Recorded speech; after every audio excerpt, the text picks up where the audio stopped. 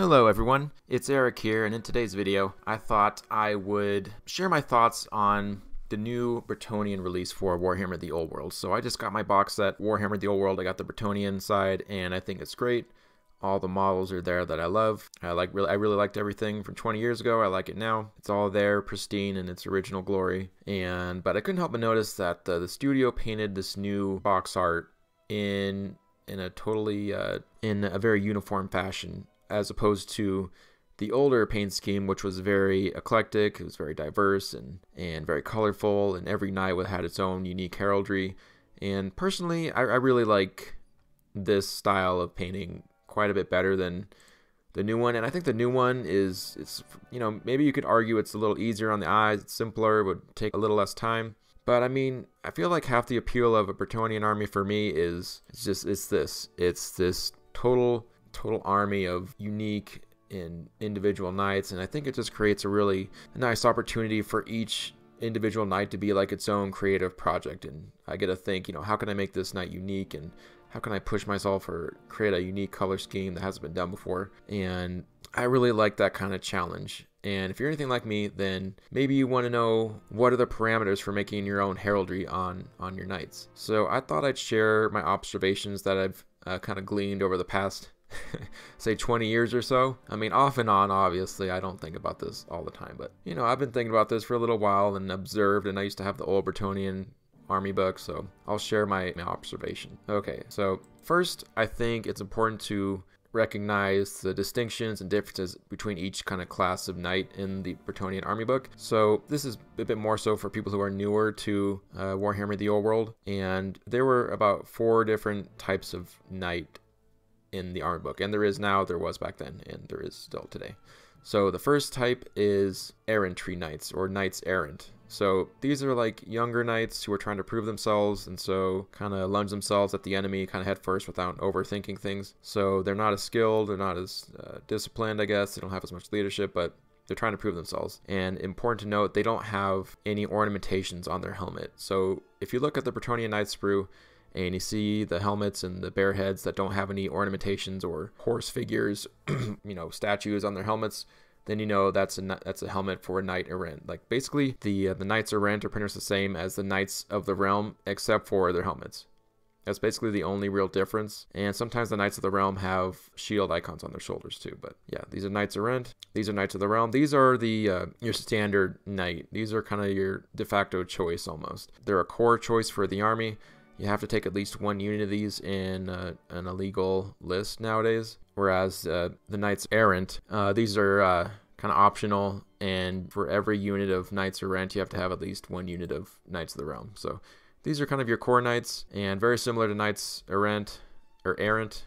Sorry if I'm mispronouncing it. I think it's Errant, similar to Knights Errant, except the helmets have these fancy kind of insignias or symbols, and it's almost kind of like, I think it's more of like a symbol of office, or it shows that they've accomplished something that they kind of display on their helmet. So these are kind of like landowners, and they kind of preside over a small territory, and they protect it, and they come together in times of war to ward off enemies. I think that's how the lore goes. So yeah, so we have Knights of the Realm. When a Knight of the Realm kind of wants more, he becomes a questing knight, which when he forgoes all his land and his possessions to kind of seek the world and perform good deeds in hope of becoming a Grail Knight. So questing knights, they don't have any lances, they always carry swords. Now these are pewter, so they haven't re-released these, but I think they will in the future, but we'll see. And these are the Grail Knights. These are the top of the line knights. When a questing knight kind of fulfills his quest, he becomes a Grail Knight. And you'll notice all these knights have a very similar kind of way of a similar color pattern. Not that they're all the same, but they use the same colors, but in different ways. So they all have the same horses and the same kind of colors,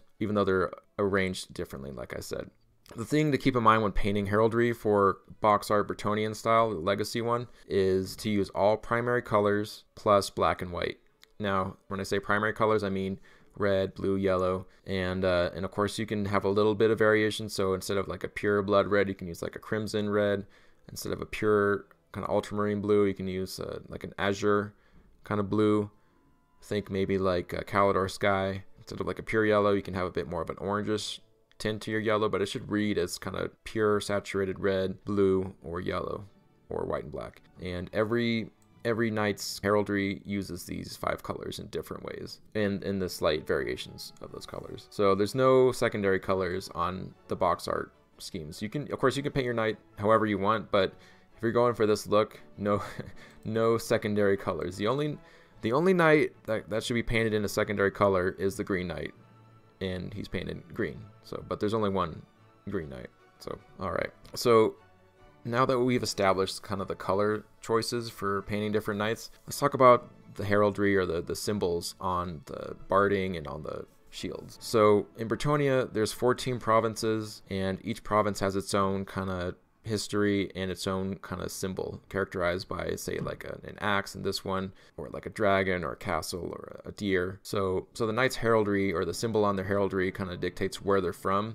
Usually it's either this symbol straight from their province or a variation of that symbol. So think like, you know, if this is the province of Carcassonne, then you can have all these different kind of variants. I mean, these are just examples of variants, and you can kind of make a variant in the same kind of theme as this one, but these are just a way to gather ideas. Bretonnian Knights, the plastic kit, used to come with these really nice decal transfer sheets that kind of did all the work for you. Or if you wanted heraldry on your knights, and you know, you got 5 different transfers for like 4 for the barding on the horse, on the little shield icons on the horse, and 1 for the icon on the shield. So, and you get 14 different sets of 5 transfers on this. It was really nice, but they're not selling these right now, and they don't come in the new Bretonnian box set, which is kind of disappointing. I mean, in my mind, I'm thinking for my knights, I'm probably just going to paint these on by hand.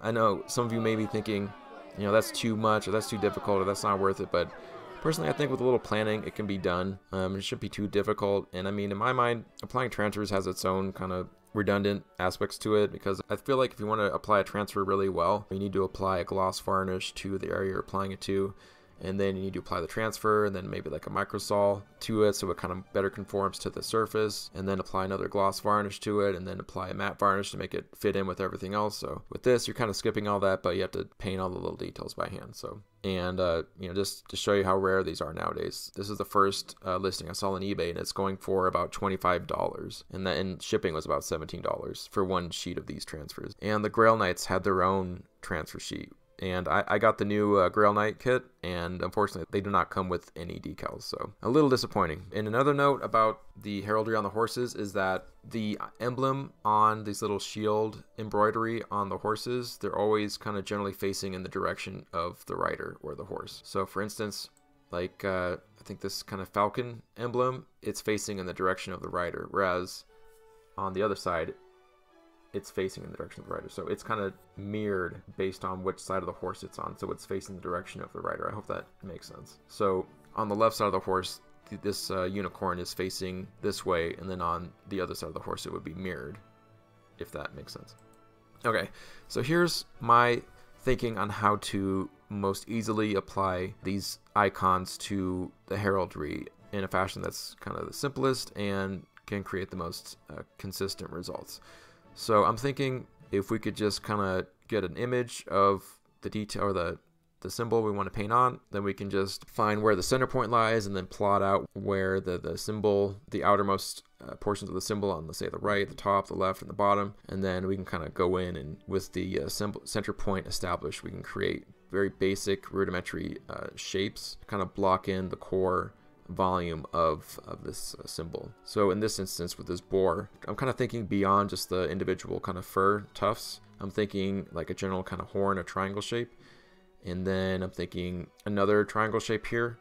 And then for some of these negative spaces, I can kind of block that in with the background color, and then I can take the primary color and then paint little triangles for these little fur clumps. So yeah, I'm thinking, I haven't painted these knights yet because I'm still assembling them, but this is just my plan so far. This is just a little video I thought I'd make, just so for anyone who's gotten the new Bretonnian Knights and they want to paint them in the legacy or traditional color schemes, and you wanted to know how, or if there's any rules on how to do it, I hope this could be of help to you. If you have any comments or questions, feel free to leave those in the comment section below. I thank you for watching this video. Take care, have a great day, bye bye.